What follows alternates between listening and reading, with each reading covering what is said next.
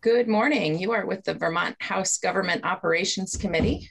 We are meeting this morning to continue our work on S.15. We heard from half a dozen or more witnesses on the bill last week, but we had not yet had the opportunity to dive in deep from the perspective of our elections administrators. So we are joined here today by Director of Elections Will Senning and Carol Dawes, who is with the Municipal Clerks and Treasurers Association. And we expect that this will be a fruitful conversation about the various aspects of the bill. Lots of folks had questions wanting to understand how these changes would be implemented on the ground and how they compare to what we did or didn't do in the 2020 universal vote by mail. So welcome to Will Senning and Carol Dawes and Chris Winters. I don't know if the three of you flipped a coin while you were in the waiting room to see who would go first, but I will let you tell me who's ready to go. Thank you, Madam Chair. If you don't mind, I would quickly kind of kick off this discussion and then turn it over to the real elections experts, Will Senning and Carol Dawes. What I thought would be most helpful for the committee, based on what we heard from you last week and what I saw in your discussion yesterday, was to start with an overview of the Vermont experience in three very interrelated areas of checklist maintenance, the security measures that we do have in place, and a brief discussion also about voter fraud. Is that acceptable, Madam Chair? That sounds like it touches on some of the issues we had questions around, so thank you. Thank you, and hopefully this will answer some of the questions in advance, but there'll be plenty of opportunity to talk to Director Senning about the questions that you have. I'll also just let the committee know that I sent over an overview, a PowerPoint this morning to Andrea, and it should be on your committee page. It's a very high level bullet points of what we're talking about here today in our opening testimony. So with an increase in mailed ballots in this bill in S.15 comes an increased responsibility to make sure that all of the addresses in the voter checklist are up to date and as accurate as possible. And I would just say that due to the strides we've made over the last several years, our voter checklist is the most accurate it has ever been. And it's getting better and more accurate every single day. And Will can talk about some reasons why that is happening. We thought we'd start out today telling you with the steps that we take, along with our local, state, and national partners, to make sure that that voter checklist is scoured and updated constantly as people move around or pass away. Everyone wants as accurate a voter checklist as possible, but we have to recognize that this has to be done with a balance with voter access, because the removal of a voter from the voter checklist has to be done in a really careful and deliberate way. And that's according to state law and federal law and our elections procedures. So I'll turn it over to Will to walk through how this maintenance occurs. And it occurs through the use of our town clerks and local boards of civil authority. Automatic voter registration has played a big part in making our voter checklist more accurate. Our Vermont election management system flags any moves within state, and the clerks can talk to each other through VEMS about those moves. We get monthly death notices from the Department of Health. We get move notices from other states.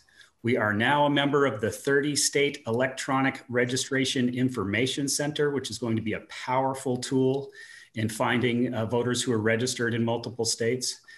We had our postcard and ballot mailing efforts in 2020 that went a long ways toward election checklist cleanup. And we also have big plans for what we're calling our summer of checklist maintenance in 2021 in anticipation of another vote by mail election. So I'll turn it over to Will to walk through a little bit of the detail in each of those areas. Great. Thank you, Chris. Welcome, Will. Thank you. Yes, thanks, Chris. And hi to the committee. Good to be back. And thank you for your patience with me being away for a little bit last week. I appreciate it, but nice to be back. And Chris gave a nice overview there. Like he said, I'm just going to go into a little more detail in terms of the laws around checklist maintenance and the processes around it here in Vermont. And as Chris mentioned at the top, I think it's even more important than ever for us to do everything we can to clean up our checklist as much as possible, have it as up to date as possible, and have the records, even when they are qualified registered voters who are here right now, contain all of the information that makes it easier to administer the elections. And so we want complete records and accurate records. And if we're intending to mail ballots to all voters for the November general elections, all active voters like the bill contemplates, again, this becomes more important than ever. When people have been raising concerns about various means of voter fraud, always, and even more so since the introduction of the bill. And I think what seems to be sort of the primary concern that I hear out there is about the possibility of somebody returning ballots that are sent to a voter who's no longer registered or no longer at the address that we have on the checklist, and the possibility that those ballots could be returned by somebody other than that person. And so what's the most direct, best way to address that particular risk of fraud? It's to have an accurate checklist that has as few of those bad addresses as possible. So really this checklist maintenance is a primary security measure when you're talking about mailing out ballots to all active registered voters. So it's always been an important piece of the clerk's responsibilities and our responsibilities at the state, however, even before and despite whether we decide to mail a ballot to all active voters. Checklist maintenance, I always call it one of their primary election-related responsibilities for the town clerks and the BCAs. We try to emphasize that at times when there isn't an immediate pending election, when they don't have actual election administration work to do, their one ongoing throughout the year elections-related responsibility is to keep up with the voter checklist. And that means adding names as applications come in, reviewing those applications, making sure they're eligible registered voters, and also efforts at maintenance, at reaching out to voters who you think may have moved or passed away. So we highlight checklist maintenance in all of the materials that we provide to the clerks for training.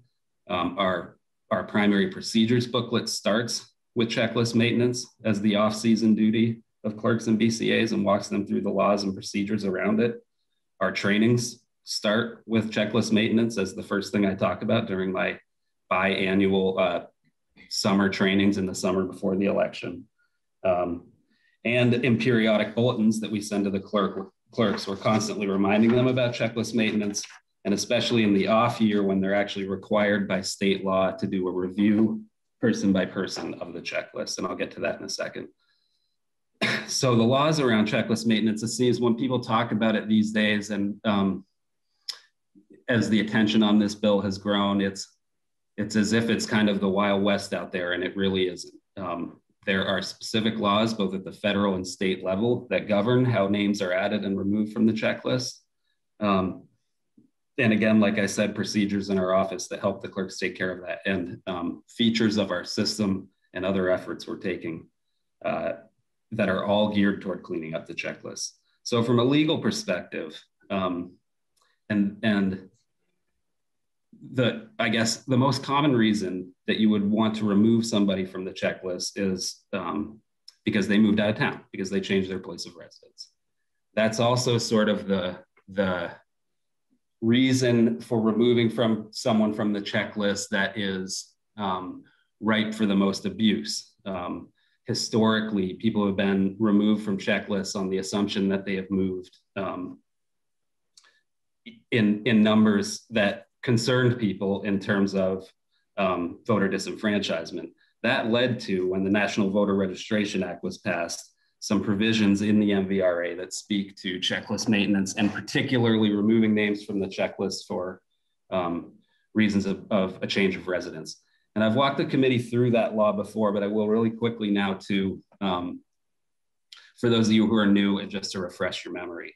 What the MVRA requires is that in order to, before you may remove somebody for the reason of a change of residence, you have to mail that voter a notice. And it says you mail them a notice at their last known address to the keeper of the checklist.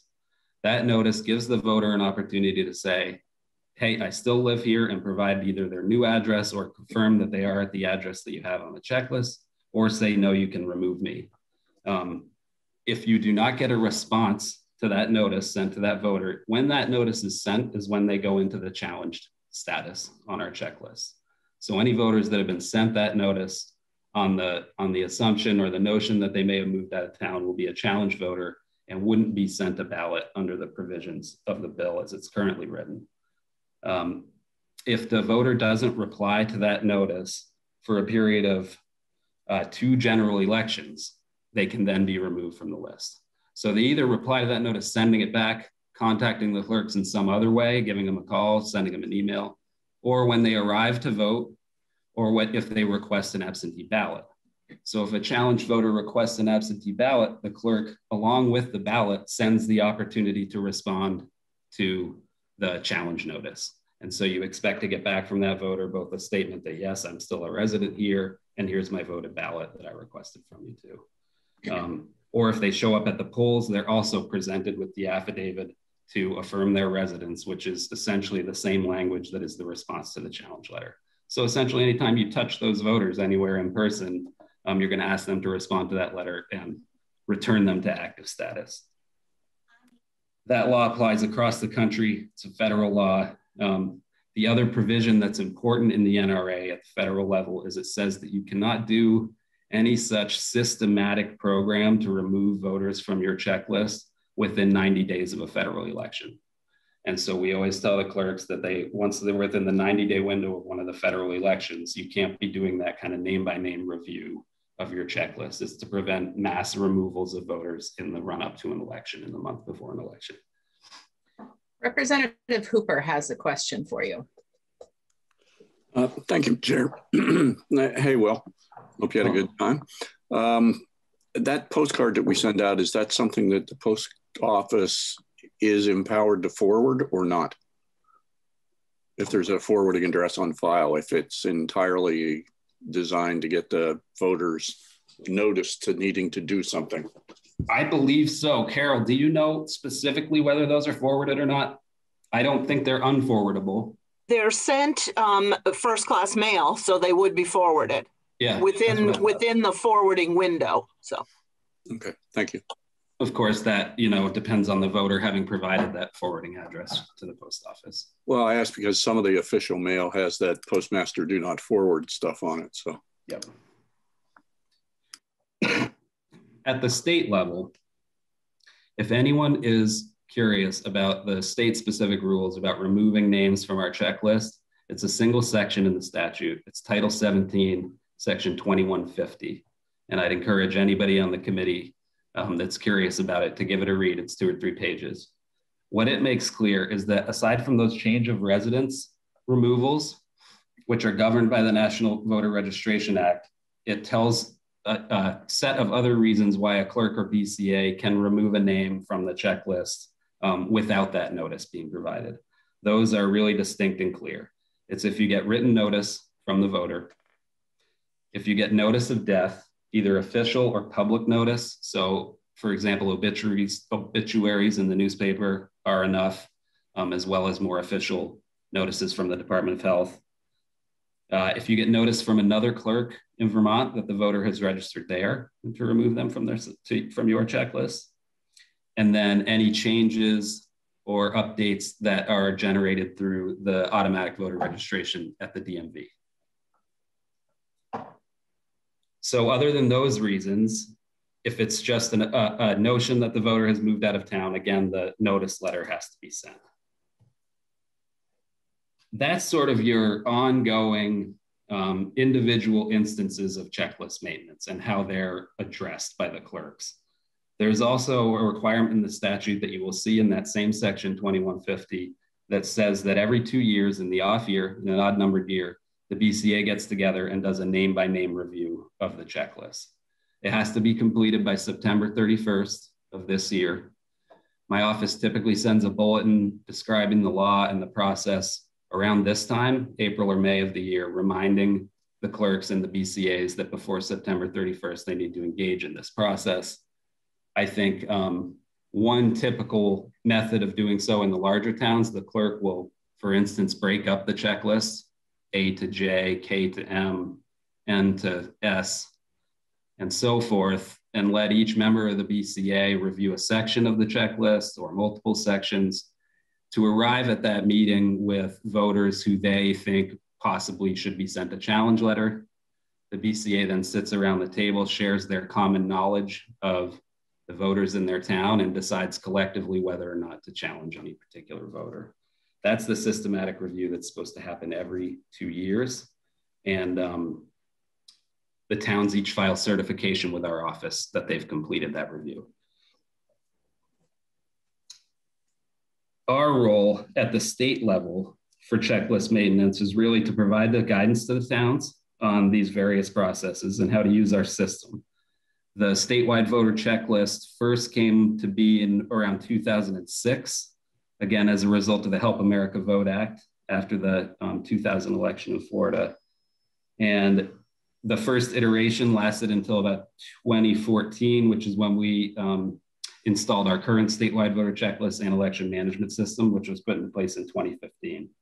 This new system really allows for better tracking of voters as they move around the state, excuse me.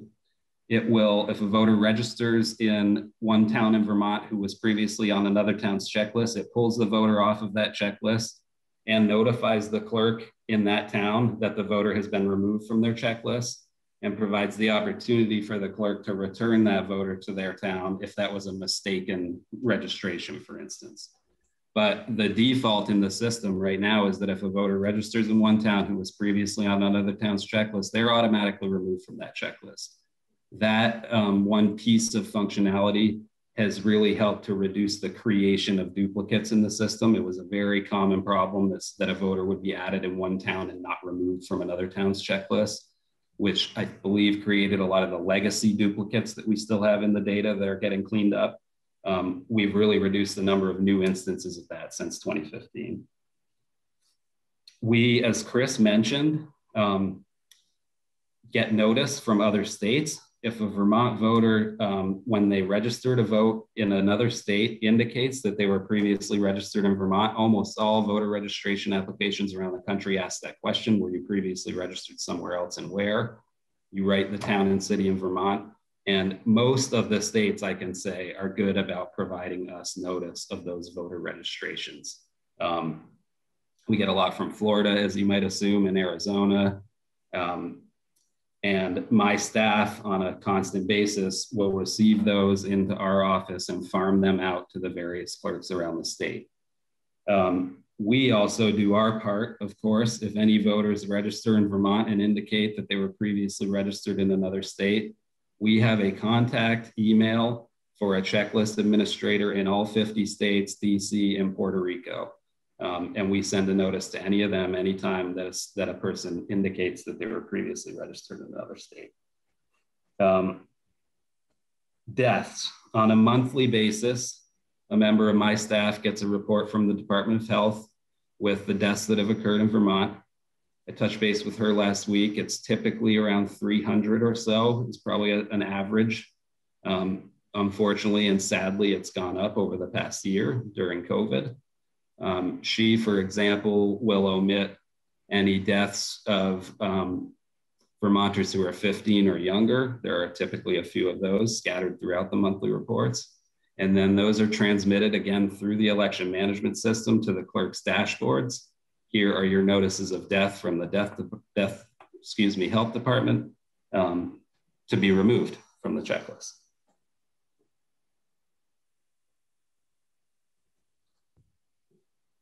Notices of moves and registrations from other states. I covered that.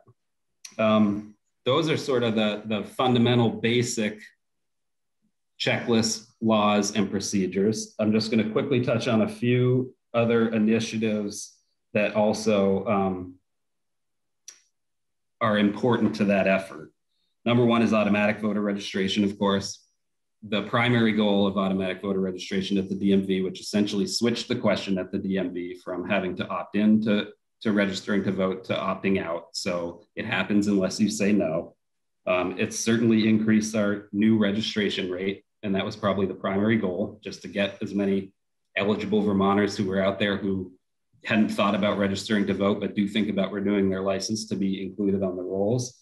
But as importantly, and almost more importantly to us and the clerks as we've gone along, is what it's done in terms of record cleanup, filling out information in existing records. So records that we didn't have a driver's license number or didn't have a date of birth or an accurate address, that when a voter updates at the DMV and we get that information, the clerks can fill out that record.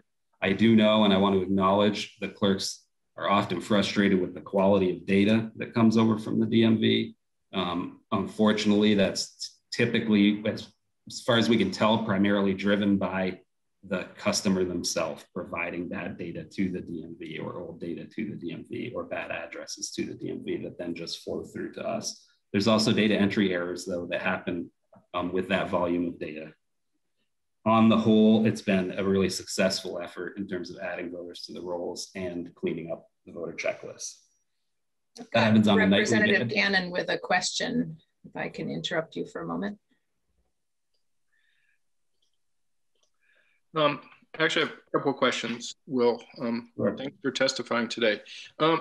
Does the Secretary of State's office use the United States Post Office National Change of Address system to verify change of addresses? Not on no, Rep Gannon, not on a regular basis. It's something we have looked into a number of times. We've worked with an administrator of that program, and a few issues with our data have made it not ideal. Now, having said that, I was going to get to a couple bullets down here are joining the ERIC initiative, and the ERIC initiative will enable us to take advantage of NCOA on a regular basis, as well as a couple other databases. Okay.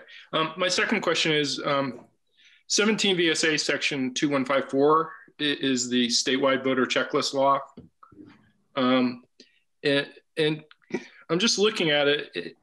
It does say ensure the compatibility and comparability of information on the checklist with DMV computer systems, but it doesn't seem to require any other checks. Is that correct, or? I think that is correct. That's the only one that's explicit in statute.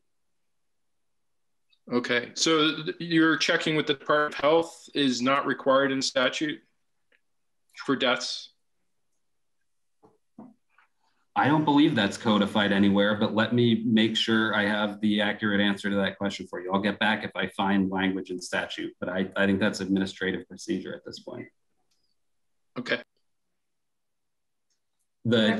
Just because you mentioned it, we do get the nightly, excuse me, Madam Chair. Yeah, that's okay. Go ahead. We get the full nightly customer file from the DMV. So these are not just records that are coming over through the AVR process, but in addition to that, in addition to the new registrations and change of addresses, we just get their whole customer file with the driver's license numbers. And that's what enables the system to automatically verify driver's license numbers when the clerks enter them for new registrations, which we do. All right, Representative LeClaire has a question. Thank you, Madam Chair. Good morning, Will. How are you? I'm good. Morning. I bet you're very happy to be back at work. Couple questions about this statewide checklist. Number one, in the conversation around the curing, what kind of information goes into the statewide checklist from DMV or say from somebody goes to the town clerk? In other words, is there any place to get like contact numbers, phone numbers, email addresses? For who to? Those are included. Those are data that's collected on the registration form, but specifically actually phone number and email address are two of the pieces that are exempt from disclosure. Okay. So I know I'm jumping ahead a little bit here, but in order to have any sort of effective influence on this curing, wouldn't we need that information from voters other than just a mailing address potentially? I think one of the reasons the bill was drafted the way it currently is because of the inconsistency of whether we have phone or email for voters in their records. And that's why the default is to send the postcard. Okay. And then another question I have is on the statewide voter checklist, as it's turning out, we're going to end up having different checklists by municipality, depending on, for instance, if the non-citizen voting goes through. Those checklists, the information on those checklists, or the voters on those checklists, that doesn't make the statewide voter checklist, does it? I've been very clear and very strong about the fact that any of those checklists that would contain non-citizens need to be wholly separate and distinct from ours. Okay. Well, we're also going to be discussing another bill on the floor of the House today about 16-year-olds. That would require its own separate checklist as well, would it not? I would have to see how it's written, but I don't think so. I think again, knowing not a lot about what's intended by it, that we could create a pending status for 16-year-olds in the statewide checklist. And what does that mean, pending? So you'd have their information all ready to become an active voter at such time that they're old enough. But then they wouldn't appear on any printed checklists that were used for election administration. But it is my understanding they're only going to be allowed to vote on municipal issues, not statewide. Yes, and to give you an example, it's the reverse currently with 17-year-olds. The constitutional amendment authorized 17-year-olds to vote in the primary if they'll be 18 by the general election. Correct. And so just for instance, what our system can do with those voters, so they have to be in there as 17-year-olds in order to appear on the checklist for the statewide primary. But the system knows and excludes them when it prints a local election checklist. Okay. During that same time. So we can have that kind of nuance in the system. So my last question would be then, so on the statewide voter checklist, is there a birth date included on those? Yes. Okay, very good. Thanks. However, just so you know, the month and day of birth are exempt. So when I give out the voter file, it just has your year of birth, not your month and day. Very good. Thank you. Yep. As Chris mentioned, and I'll keep it brief. I know everybody has a lot of questions and we need to get to a lot of other folks. But Chris did mention that just the process we went through in 2020 provided a lot of checklists, update and maintenance, the postcard mailing for the primary. Those were forwarded. Those were sent to all active and challenged voters. The challenged voters got a different postcard that gave them the opportunity to respond to the challenge again and affirm their residence. So it was like a kind of a second notice to all of the challenged voters last June. And then for the general election, as you know, the ballots were not forwardable. And one of the main pain points for the clerks was the receipt of a ton of undeliverable ballots back to their offices. But at the very least, one of the benefits of that in a lot of towns is that those were used as a starting point for a discussion about challenging voters whose ballots came back undeliverable. So I think we made a lot of progress in 2020 with records, and we're just going to try and increase that. Chris mentioned that I sort of pitched this to him about a month or so ago. I'd like to really consider this summer, 2021, as the summer of checklist maintenance. I was proud of that and excited by it. I'm an election nerd at this point. But to be serious, I want to focus with the clerks. I want to send them a number of bulletins over the summer, both re-emphasizing the BCA review that needs to happen by September 31st, the various things they can do along the way to prepare for that, tricks and tips to update records that don't contain certain information. I'm going to work in a lot more detail with our election management system vendor and checklist vendor to provide the clerk's data. For instance, I can start to run reports out of this system that will identify any record that doesn't have a driver's license or any record that doesn't have a birth date. And I want to kind of do an iterative process over this year, providing the clerks with that summary data about their voters and about their checklist to let them take action on and do further cleanup on. And probably most importantly, I'd also like to pair it with a social media campaign that Chris and our robust social media team can take the lead on to encourage voters to contact their clerks and ask about the data in their record and update it, make sure their mailing address is okay. And talking about that, hey, Vermonters, we're gonna mail a ballot to everybody who's an active registered voter on the checklist in 2022 for the general election. Make sure your address is up to date. Make sure your information's up to date in the checklist. But perhaps most importantly, this summer, we're right on the brink, a couple weeks away with some final data massaging of really starting to, we've been a member for the last year, but have been working on the data exchange, but to start taking advantage of the ERIC group that we've talked about a couple times. This is the Electronic Registration Information Center, of which about 30 states are members at this point. The basics of that program are that the member states supply their DMV files and their voter checklist files. They're anonymized before they go into the ERIC group. They're compared, and the states are provided with 4 basic reports, which we will accept at the state level through the election management system, and again, farm out to the clerks on a town-by-town basis. The reports, I thought I had them listed, but I'm gonna have to pull them off the top of my head, these are gonna be critical to further maintenance. They are any potential out-of-state moves. So here's voters on your checklist that we believe have moved out of state. In-state moves, here's voters that are in one town in Vermont that appear to have moved to another town in Vermont. Death records, and it'll be a more robust set of death information because it's going to utilize the Social Security information, the SSA, so they have access to that database and can do comparisons against that database, and also duplicates. So here are any records in your checklist that we believe are duplicates. Those, for instance, the in-state moves and the out-of-state moves, again, because of the MVRA, are still subject to that law.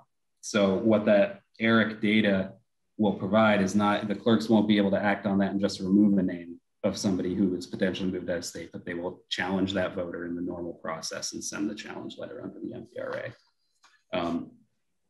States that are members speak really highly of the data that they get back from ERIC. The matches are good. It's a very strong algorithm they use. They're not just doing first name, last name, and date of birth.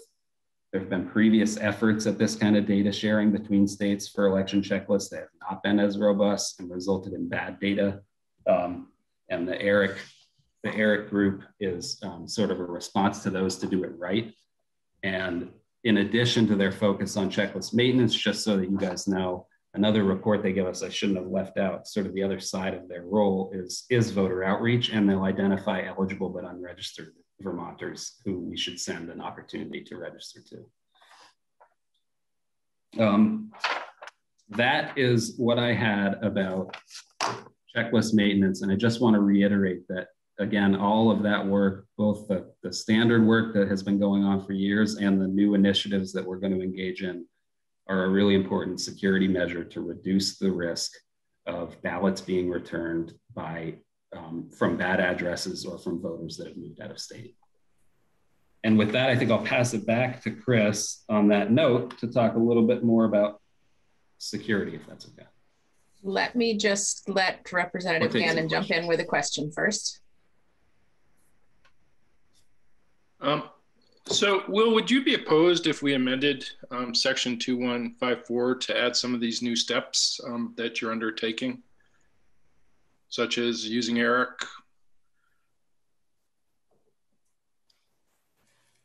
No.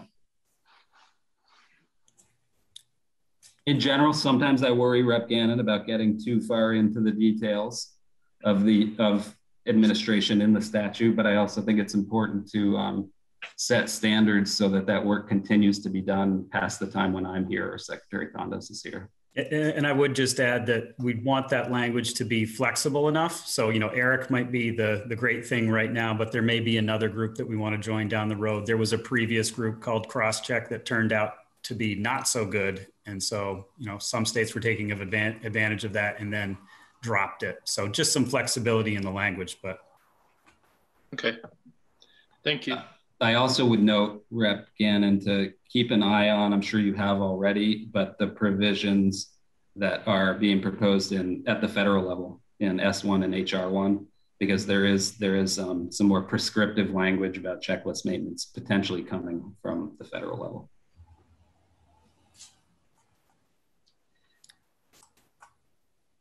Thank you. If there are no other questions, we can move on to some of the security measures that we put in place. But before we do, I think Will mentioned it, but I think it's worth repeating that as he discussed the challenge process and challenged voters for the November general election, we did not send ballots out to those challenged voters, only those that are in the active status. So some of those registered voters who are of questionable status did not get mailed the ballot. And that's how S.15 is crafted as well. So there's that reduced risk of sending a ballot to someone who's not actually in the state anymore or in the town anymore.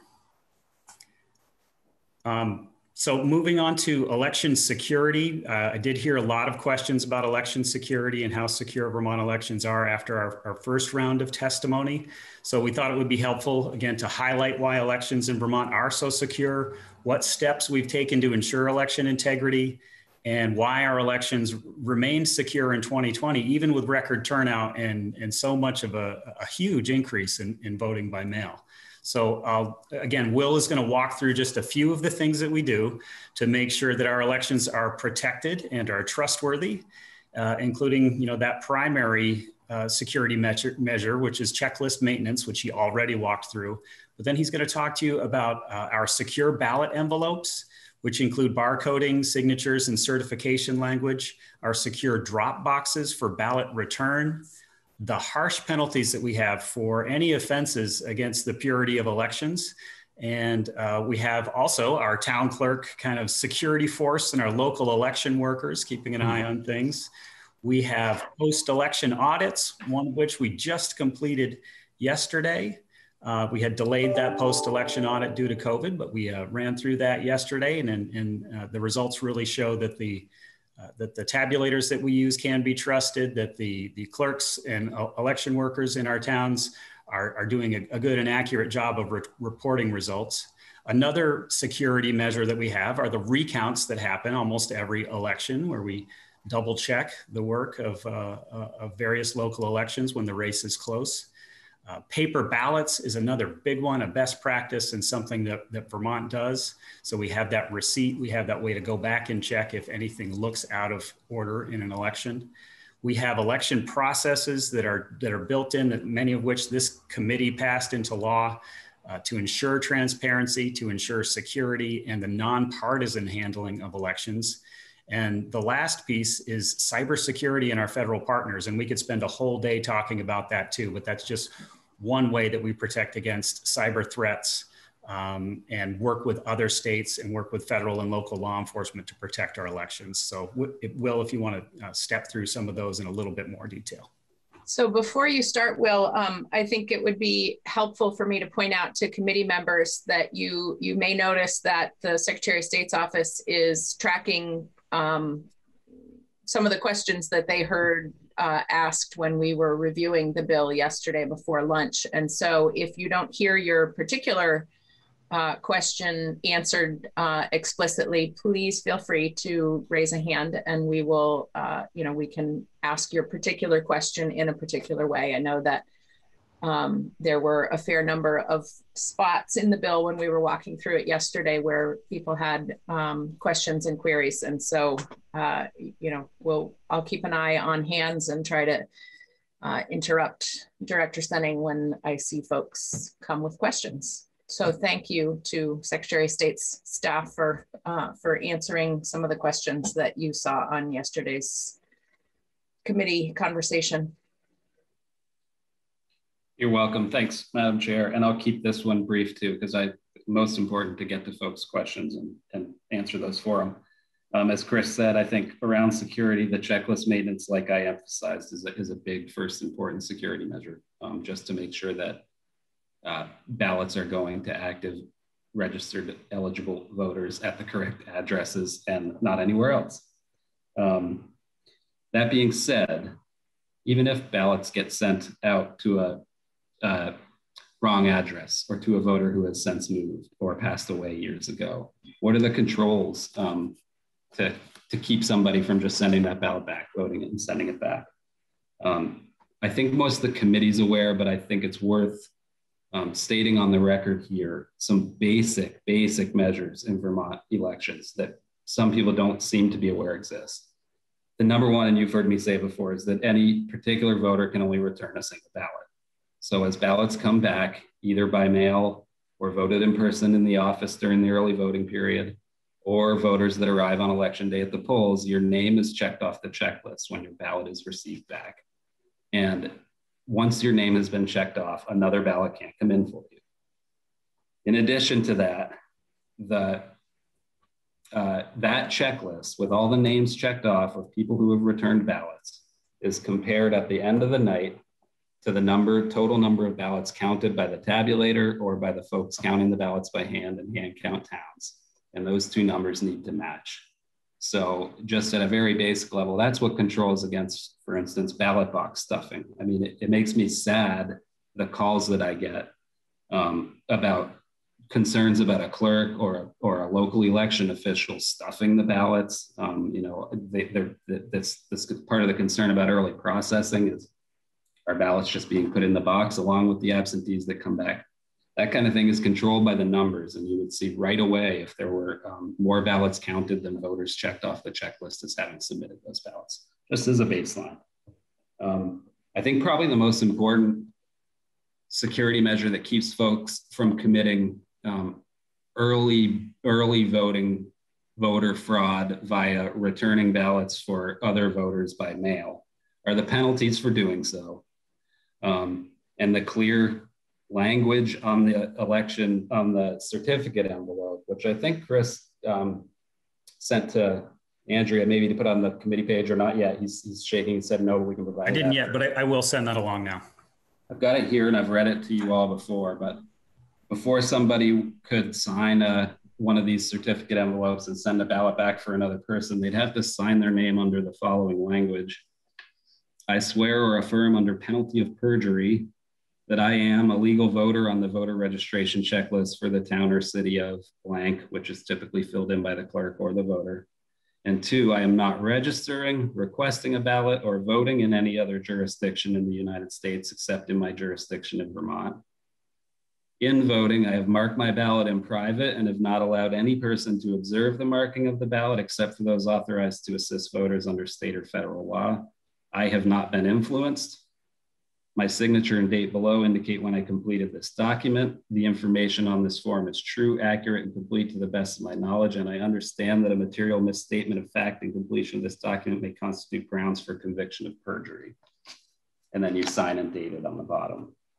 I think Chris has gone through before. I won't take the time to right now, the various penalties around impersonating a voter or interfering with a voter or intercepting a voter's ballot in the mail that are in statute. And I think that deterrence of just knowing that you could be convicted of perjury for sending in any more than your own ballot that was sent to you is a pretty strong deterrent. And at least in my experience over 10 years, has led to almost no indication of this kind of activity taking place.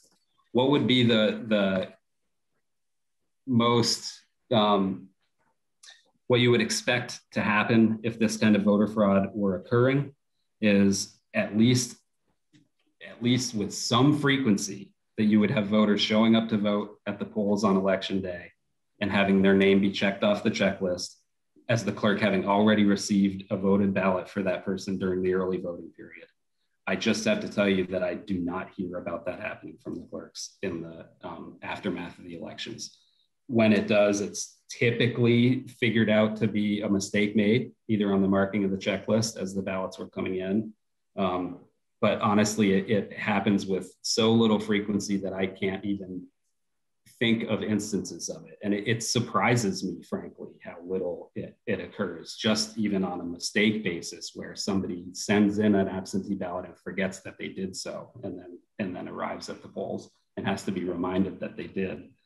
If you remember, we did have one instance of this that was included among the 7 irregularities that were forwarded by my office to the Attorney General's office this year, and it was in Burlington, and the man was caught. He came in and his name was already checked off as having submitted a ballot early by mail, and he was demanding to submit one anyway, did so. The clerk contacted me after some investigation. We figured out that it was in fact the same person. Turned out that the ballot that he turned in at the polls was submitted blank, probably in an effort to say that he hadn't really submitted a voted ballot, but that's a cast ballot anyway. And the indication that we heard from the Attorney General's office was that he was trying to test the system and got caught. Director Senning, I've got a question from Rep. LaFave. Sure. Thank you, Madam Chair, and thank you, Director Senning, for being here. So I have my questions from a couple days ago and from yesterday. I'm not sure, I don't want to have them all come out at once, but I'm just going to try to peck away at them as we're going. And number one, the question I keep getting is what happened to that man that was testing the system? So if you just listed off what happens, you know, the indications of what would happen if you were to do something wrong. So what happened to him, you know, because he did do something with fraudulent intention? I'm not aware, don't have with me right now exactly what the penalty was, but we could certainly inquire with the Attorney General's office. I don't know if it's been assessed yet, Rep. LaFave. They may still be deciding what the appropriate penalty is. I'm not sure what the status is. Okay, thank you. So my next question that I had the other day was, and what you've said a way to catch it, but so if it doesn't happen is, you know, if someone gets a hold of somebody else's ballot for whatever way they obtain it, and votes that ballot, the legitimate voter doesn't show up, let's say, you know, they didn't intend in voting, they lost interest, they didn't do it. So there's no reliable way to detect the fraud that took place, correct? Like someone casted the ballot, the real person never shows up. So there's no way for you to detect that was a fraudulent ballot casted? No, if it was submitted as a voter that's currently on the checklist and registered and able to be voted, but the person perjured themselves and signed the envelope for that person, and there was no other indication otherwise that there was any issue with that ballot, it would likely be counted. Okay, and my second question is if someone submits a ballot and it's not, you know, it's fraudulent, that vote never can be redacted. That's my understanding, correct? So like, let's say that town clerk knew, like she had a bad feeling, you know, but that vote was casted, and then you guys found out later that that vote didn't count. There's no way for you to redact that vote, correct? So even if he had marked up that ballot, there'd be no way for you to take away that. So once a ballot's casted, it is there. So that's my understanding. That's right.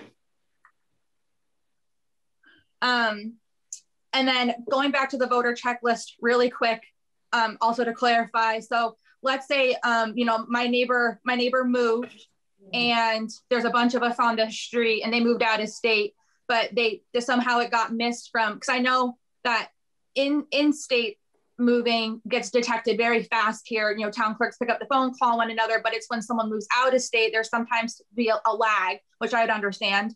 So when someone moves out of state and let's say we overlapped and the ballots came out and someone picked up somebody else's ballot and was like, oh, I know how they want to vote, and just checked it off, marked it and sent it, would that then keep the person in the system because they still casted a ballot here?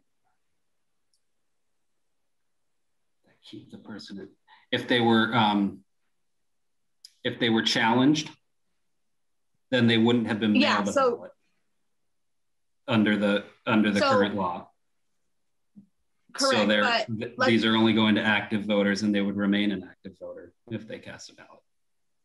Right. So let's say it was right in that window of when the ballots were going to get mailed out and they moved. and, you know, they didn't tell anybody they were moving, so no one was on alert. I mean, I guess even if they told the town clerk they were moving, they still would have to go through that process, because you can't do it just on a, you know, a pretense that they're going to be moving. If the voter tells the town clerk they're moving, they can remove that voter. Okay.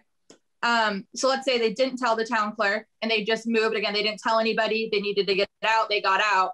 They got, you know, they would have, so that election, they would be counted as voting. And so then they'd have to wait until the next election to be able to challenge them? Or what, could they just do it after they realize the person moved? Yes, they can do it anytime. They wouldn't have to wait any longer because of that vote being cast. So it really wouldn't have any effect on the status of that voter.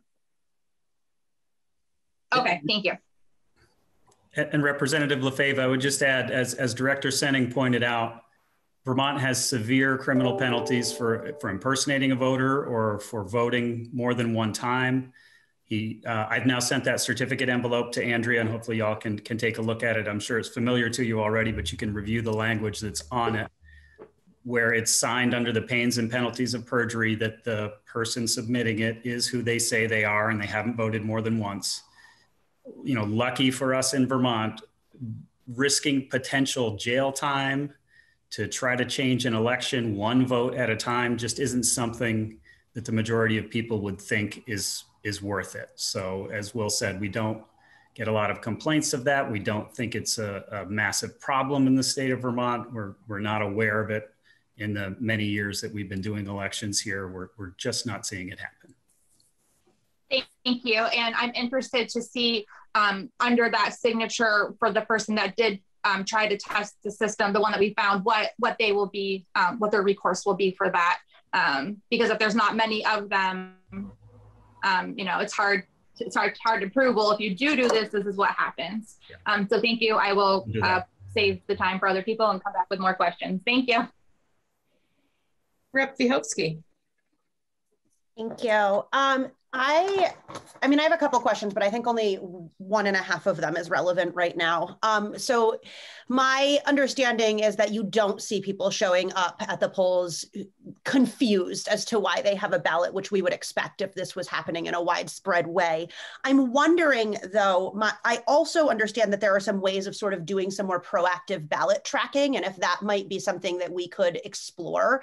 So it's, I think one of them that I know of is called Ballot Tracks, that would actually send me a text message when my ballot was submitted. And if I didn't submit that ballot, then all of a sudden I'm like, hey, what's going on?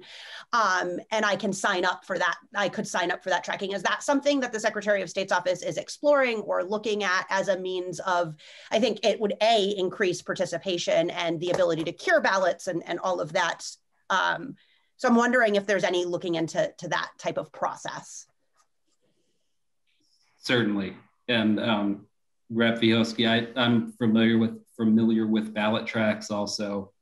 And I think it's interesting, there's only about two or three total. So 2 other vendors that are providing that service right now. It's really sort of cutting edge election administration technology. And definitely looking into it. We spoke about it on the Senate side some. One of the concerns obviously is with the level of broadband access for Vermonters, and even before that, just who has cell phones and who doesn't. But the best shouldn't be the enemy of the good, as they say. And, you know, so we're certainly looking into that kind of tracking technology. Wonderful. And the follow-up to that is around the curing language. And I'm wondering, knowing that we're not there, we're not at the point where we have that tracking ability or are prepared to enact that, but I'm wondering if the Secretary of State's office would be open to making the curing language a little bit less prescriptive, so that if we get to a place, the piece that I'm thinking of is adding the ability to sign an affidavit. So if I get a message that's in my text message that says, you forgot, you know, you didn't sign this, I could actually say, yup, that's mine, sign the affidavit and send it back. Because right now it reads to me that the only way to cure your ballot is to revote, whether it's to be sent a new voting packet or to come in and vote again. And so I'm wondering if we can make that a little less prescriptive, to leave the door open to use technology to both make access better and increase security. Yes, and that's spot on. It's something that I had in my mind about the current draft. Whether it's an amendment right now or at some point in the future, is going to be up to the committee. But I think that's a very good suggestion, and it's something, again, that when I was looking at the current drafting, I agree. And I think at least as it's currently drafted too, it could be addressed by making sure that the postcard that's sent has the opportunity to sign an affidavit to say, yes, that was in fact my ballot.